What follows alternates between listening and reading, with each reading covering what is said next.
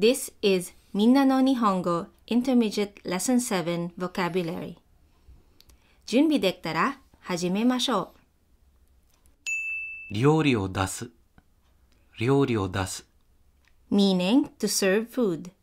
For example, 招待されたときは、出された料理を全部食べなくてはなりませんか？ Do I have to eat all the food they serve me when invited? 歓迎会。歓迎会。Meaning welcome party or reception. For example, 明日は忙しいんですが、歓迎会に出席しなくてはいけないんですか？ I'm busy tomorrow. Do I have to attend the welcome party? 招待状。招待状。Meaning written invitation. For example, カリナさんの展覧会に行きたいんですが、招待状がなくても構いませんか？ I'd like to go to Karina's exhibition, but is it okay even if I don't have an invitation? ラーメン。ラーメン。Meaning ramen. For example, このラーメン美味しそうですね。どうやって作るんですか？ This ramen looks delicious. How do you make it? 折り紙。折り紙。Meaning origami, the art of paper folding. For example, この折り紙は複雑そうです。This origami looks complicated. ピンク。ピンク。Meaning pink. For example, このピンクのセーターは似合いますか？ Does this pink sweater look good on me? 送別会。送別会。Meaning farewell party. For example, リーさんの送別会だけど、いつがいいかな？ About that farewell party for Lee, when should I do it? 中華レストラン。中華レストラン。Meaning Chinese restaurant. For example, 駅前の中華レストランは1960年から営業中です。The Chinese restaurant in front of the station has been running since 1960. 留学生会。留学生会。Meaning International Students Association. For example, 留学生会のメンバーは毎年交流会を開催します。International Students Association members hold annual social events. 会長。会長。Meaning chairperson. For example, フーバーさん、留学生会の会長を知ってくれませんか？ Mr. Huber, would you like to be the president of the International Student Association? 点数。点数。Meaning score or marks. For example, 試験の点数が悪かったんだ。my test score was bad. 大した。大した。Meaning a big deal. For example, 点数なんか気にしないで。大したことじゃないよ。don't worry about the score. It's not a big deal. 悪口。悪口。Meaning bad-mouthing or derogatory remarks. For example, 友達に悪口を言われたんだ。my friend had been bad-mouthing me. 夫婦。夫婦。Meaning married couple. For example, ジョンとジェーンは夫婦のように一緒に住んでいる。John and Jane live together like a married couple. 医学部。医学部。Meaning faculty of medicine or school of medicine. For example, 池田さんの息子が医学部に行くって聞いた？医者になるなんて信じられない。Did you hear that Mr. Ikeda's son will go to medical school? I can't believe he wants to become a doctor. ライオン、ライオン。Meaning lion. For example, アフリカのサファリへ行って、ライオンやキリンなどを見た。I went to a safari in Africa and saw lions and giraffes. 喜ぶ、喜ぶ。Meaning to be pleased. For example, おいしいケーキを作って子供たちを喜ばせた。I made delicious cakes to please the children. 冗談、冗談。Meaning joke. For example, 先生は冗談を言ってみんなを笑わせた。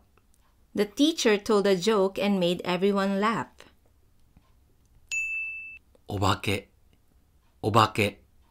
Meaning ghost or specter. For example, お化けの話をして妹を怖がらせてしまいました。I told a ghost story and scared my sister. いじめる、いじめる。Meaning to bully.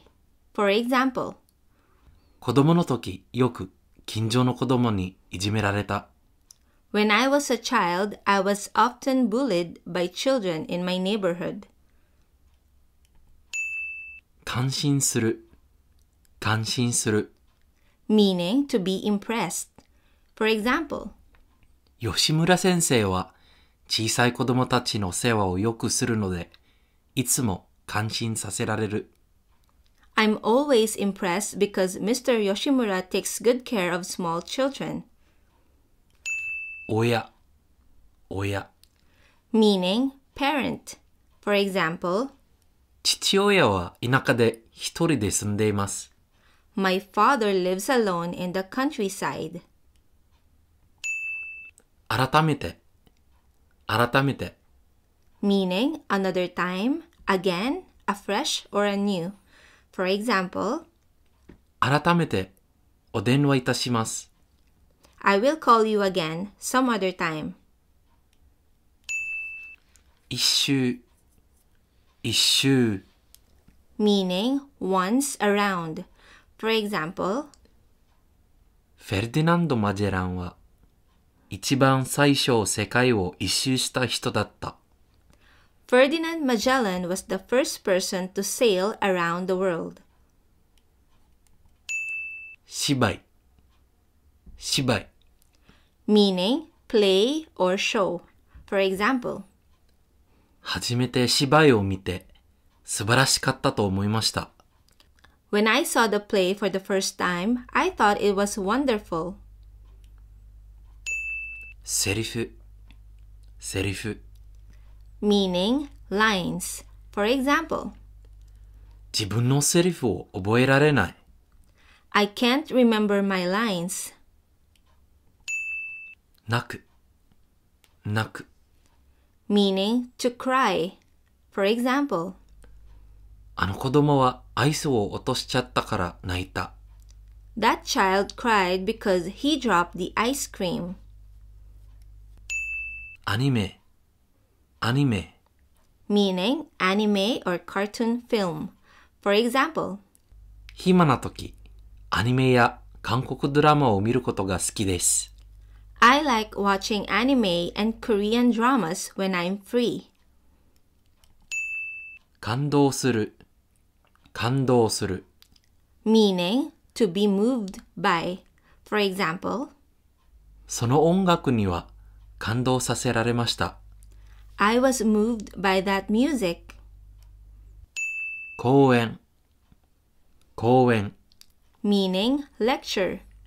For example, 講演でゴミの問題について考えされました。the lecture made me think about the problem about garbage. 譲る、譲る。Meaning to hand over to. For example, 古いパソコンがいらないなら譲っていただけませんか？ If you don't need the old computer, could you give it to me? ツアー Meaning tour. For example, サファリツアー行きたいです。I want to go on a safari tour. きつい Meaning tough, severe, or hard. For example, このスケジュールはきつそうだね。忙しくなるよ。this schedule looks tough. I'll be busy. フリーマーケット Meaning flea market.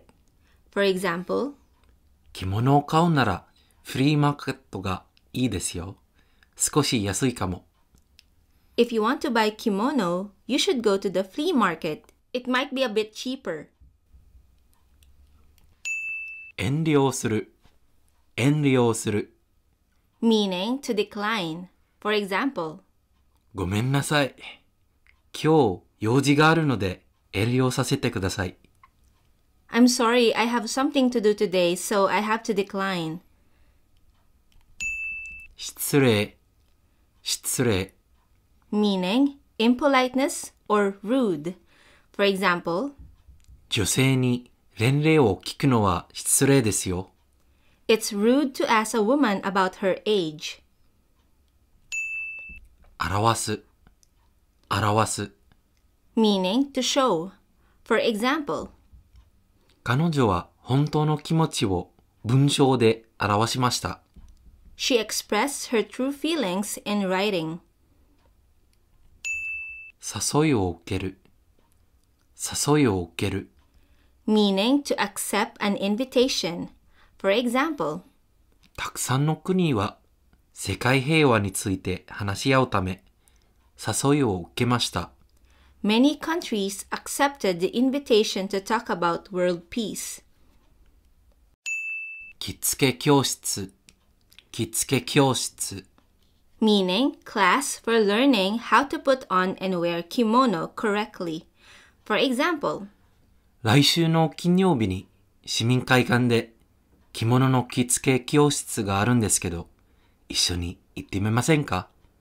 there will be a kimono dressing class at the community center next Friday. So why don't you go with us? 待ち合わせる Meaning to meet up. For example, 2時半に駅前で待ち合わせましょう。 let's meet in front of the station at 2:30. 時間が空く Meaning to have some free time. For example, 次のクラスの前に2時間が空いてるんだ。 I have 2 hours free time before the next class. 交流会 Meaning get to know you party. For example, 国際交流会のパーティーがあるんだけど、一緒にどうかなと思って。 there will be a mixer and I was wondering if we could go together. 議論 Meaning various. For example, パーティーへいろんな人が来るから楽しいと思うよ。 I think it'll be fun because various people are coming to the party. ゼミ Meaning seminar. For example, 月曜日にゼミで発表することになりました。 it'll be presented at the seminar on Monday. せっかく Meaning kindly or with considerable great effort. For example, せっかく誘ったのになんで断ったの？ why did you decline after he went through all the trouble of inviting you? 今回 Meaning on this occasion. For example, 前に負けたけど今回必ず勝つよ。 I lost before, but I'll definitely win this time. 同僚同僚 meaning colleague. For example, 私たちは前の会社で同僚だった。we were colleagues at my previous company. 登山 meaning mountain climbing. For example, 多くの若者は夏に登山を楽しんでいます。a lot of young people enjoy mountain climbing in summer. 紅葉 meaning autumn foliage. For example, 日光は紅葉で有名です。Nikko is famous for its autumn foliage. 見物 meaning sightseeing or viewing. For example, 紅葉見物に誘われた。I was invited to an autumn foliage viewing. 音楽会 meaning recital or concert. For example, 学生は音楽会の練習で忙しいです。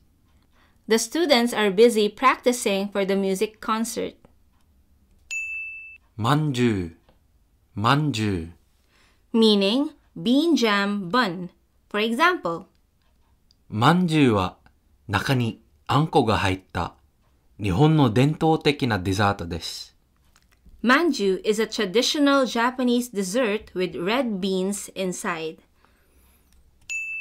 ヘビ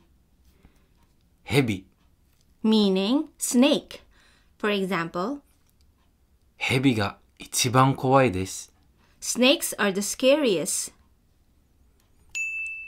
毛虫 meaning caterpillar. For example, 毛虫は蝶に変わる。a caterpillar turns into a butterfly. 威張る meaning to throw one's weight around or to be bossy. For example, この会社の社長は威張っているので社員に人気がない。the president of this company is so bossy that he is not popular with employees. 震える meaning to tremble or shiver. For example, 高いところが嫌いなので東京タワーに登った時足が震えてしまいました。I hate high places, so when I climbed Tokyo Tower, my legs trembled. すると meaning thereupon or shortly after that. For example, その時怖い話について話していた。すると冷たい風を感じた。they have been talking about a scary story that time. Shortly after that, they felt a cold breeze. 俺 meaning I or me used by men. For example, 俺には怖いものなんか一つもないよ。I'm not scared of anything. ぐらい meaning at least. For example, 考えたら一つぐらい怖いものがあるんだろう。 well, if you think about it, you must be scared of at least one thing. お前 meaning you, used by men. For example, あるけど言うとお前たちが笑うから。 yeah, there is, but if I say it, you guys will laugh. 丸い meaning round. For example, 彼女の顔はまんじゅうのように丸いです。 her face is round like a bean bun. いや meaning no. For example, 本当？信じられないな。いや、本当だよ。 really? I can't believe it. No, it's true. 震え出す meaning to begin to tremble. For example, 私はスピーチをするとき、震え出します。I start to tremble when I give a speech. 助ける、助ける。Meaning to help or save. For example, 怖い！助けてください！ Oh, I'm scared. Please help me. 次々に、次々に。Meaning one after another. For example, 客は次々に到着した。customers arrived one after another. 目の前、目の前。Meaning in front of one's eyes. For example, 目の前でお化けが出てきた。びっくりした。a ghost appeared in front of me. I was surprised. ぽっつりと、ぽっつりと。Meaning mutteringly. For example, 文句をぽっつりと言った。he mutteringly said his complaint. ホームページ、ホームページ。Meaning website or homepage. For example, 私が学校のホームページをデザインすることを頼まれた。I was asked to design the school homepage. 笑い話、笑い話。Meaning funny story. For example, おじいちゃんが話してくれた笑い話を短くまとめて書きました。I wrote a summarized compilation of the funny stories Grandpa told me. 落語、落語。Meaning rakugo, which is a traditional Japanese comic storytelling. For example, 子供たちが落語を楽しんだ。the children enjoyed storytelling. 本当ですか？本当ですか？ Meaning, really? ぜひお願いします。ぜひお願いします。Meaning, oh, yes, please. Which is used when you are gladly accepting an invitation. せっかく誘っていただいたのに申し訳ありません。今回は遠慮させてください。This expression means, I really appreciate the invitation, but I'm afraid I'll have to decline this time. かい？かい？ This is a suffix indicating a question. It's old-fashioned or used in written speech. For example, 本当かい？行かないかい？ meaning, really? You're not going? 助けてくれ！助けてくれ！ Meaning, help me. For example, 怖い！助けてくれ！ Oh, I'm scared. Help me. はい、以上です。If you like this video, make sure to click the like button and subscribe for more lessons like this. If you want to get a copy of the vocabulary list and review flashcards, make sure to check out my Patreon page. I will see you in the next one. またねー!